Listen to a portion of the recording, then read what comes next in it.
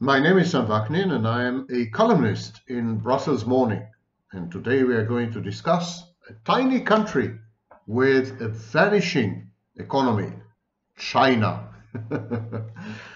When COVID-19 struck, China's exports plummeted by 17.2% in January-February 2020. In July 2023, exports fell off a cliff, down by 14.5% on the heels of a 12% year-on-year drop in June and an almost uninterrupted string of similarly dismal figures since October 2022. Exports to China's biggest destination, the United States of America, dropped by a whopping 23%. Unimaginable only a few weeks ago. And this shocked everyone. China has removed its pandemic-related growth-stifling measures at the end of 2022. Everyone predicted an explosion in terms of economic activity. Inflation and looming recessions in China's target markets, coupled with a tripling of benchmark interest rates within 1 year, have all conspired to take a bite out of China's only path to prosperity, exports. Imports shrank by 12.4% in July as orders for Chinese finished goods dried up and domestic demand declined sharply. All told, China's growth rate was a measly and unprecedented 0.8% in the second quarter of 2023. Youth unemployment hit 20%. The property sector is teetering on the verge of a meltdown, with housing projects uncompleted and mortgage strikes. The Chinese leadership is convulsing. Rapid-fire interest rate cuts by the central bank follow on the heels of delirious stimulus plans released frantically by China's State Council. Growth is projected to be an increasingly unlikely 5% this year, and even this is a disenchanting figure. There is very little room for stimulus spending or tax cuts in the wake of the massive public outlays during the pandemic. And this is not a new problem. Over the past 15 years or so, mounting sovereign debt crisis in Europe and an anemic rebound in America's economy were more than offset by the emergence of Asia, and in particular China and India, as a global powerhouse. And yet, the warning signs were all there. China's economic miracle has long been based on an artificial rate of exchange for its currency, the yuan, renminbi. The miracle was based on unsustainable dollops of government largesse and monetary quantitative easing, which led to the emergence of asset bubbles, mainly in real estate, and to pernicious inflation. And frankly, a lot of the miracle was heavily reducted statistics. Real wages have been declining in China for quite a few years now, as rural folk moved to burgeoning cities. Bad loans proliferated and consumption remained subdued as savings rates reached malignant, self-defeating levels.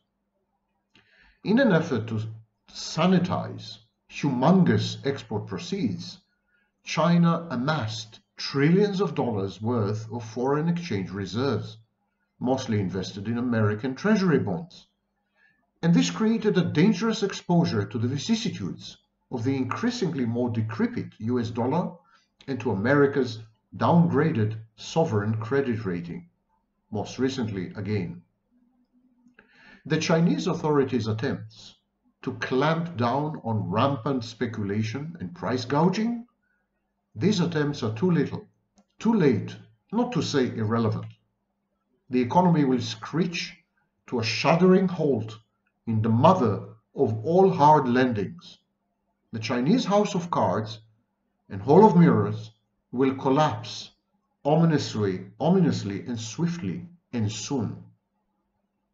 And this will bring the entire global economic edifice into disarray, with mounting imbalances and increased risk aversion among investors. The second phase of this oncoming global crisis will resemble closely the Great Depression, with massive write-offs in the values of equities, across the board crumbling of entire banking systems, and mounting two-digit unemployment rates everywhere. How to reconcile this doomsday prognosis with China's uninterrupted string of decades of stellar, often two-digit, annual growth figures? By seeing China for what it is, the world's greatest ever Ponzi scheme.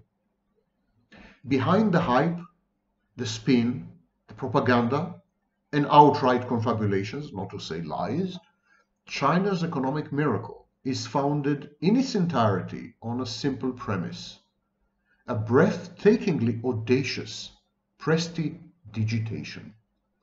A large, equal to 2/5 of GDP, and steadily soaring balance of payments, current account, a surplus, mainly with the USA, its addict partner in this dance macabre.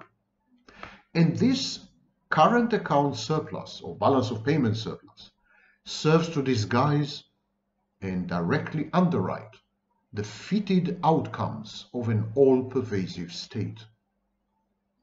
These outcomes include a mountain of rotting credits in the state-owned banks and local government, neglected sectors of the lopsided economy, and egregiously misallocated economic resources, mainly in the construction and retail sectors, and via huge stimulus packages.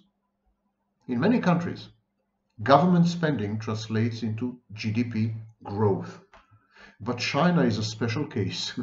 Most of the seemingly inexorable mushrooming of its GDP had been faked this way in 2007-2009, for example.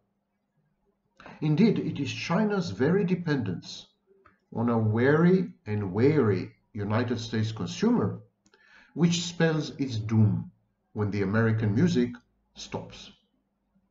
Once the American music stops, China's investment-driven economy will revert to crippling overinvestment, overcapacity, hidden unemployment, and underemployment. In one word, history's worst deflation, or worse yet, stagflation. We've seen it all before. This is nothing new. It happened in Japan. The only difference being that Japan had a real and thriving private sector, while China doesn't. China's private sector, albeit officially accounting for 3/4 of its GDP, is mostly foreign-owned, export-oriented, or immersed in non-productive operations, in other words, speculation. Large swaths of China's economy, including and especially the mission-critical financial sector, are in the incompetent and venal hands of China's decidedly uncivil service. They are managed, or mismanaged rather, by bumbling and provincial party apparatchiks and hacks.